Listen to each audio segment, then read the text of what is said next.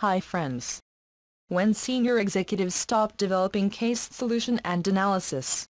Increasingly, companies have started to get the significance of succession planning. Best practice companies invest substantial time plus money in the identification of up-and-coming leaders.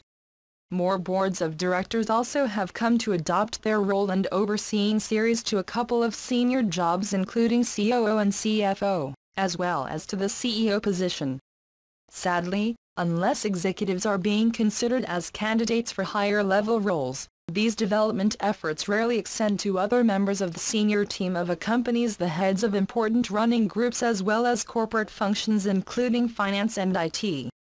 Thanks for watching this video.